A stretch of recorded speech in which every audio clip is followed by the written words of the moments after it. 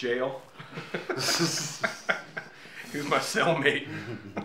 Nah. You never seen our sitcom? No. Miami Vice. That's right. Crockett and Tubbs. We do a lot of stuff, just the two of us as well, which is very different than this stuff.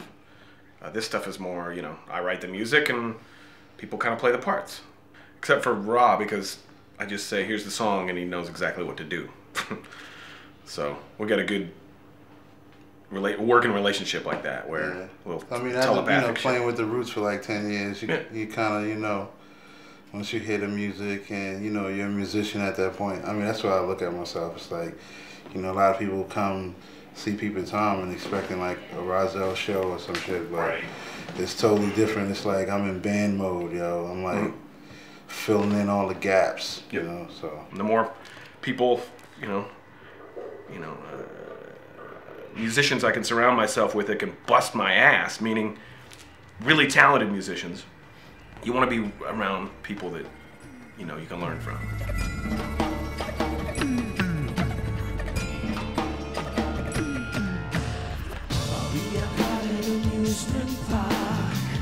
Roller coaster in the dark. Come and turn this night upside down. Let's ride.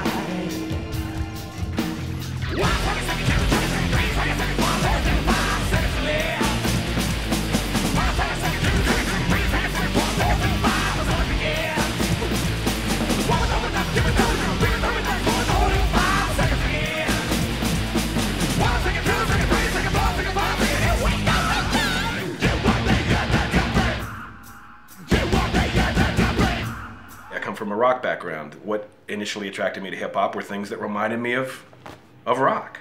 The aggression, you know, the attitude. Growing up in Hollis, Queens, that's, you know, Run DMC, man. So to me, that's just been, you know, I looked up to those trailblazers. So to me, to actually to be a part of a rock band is hot. To me, it's like it just take what I'm doing to the next level.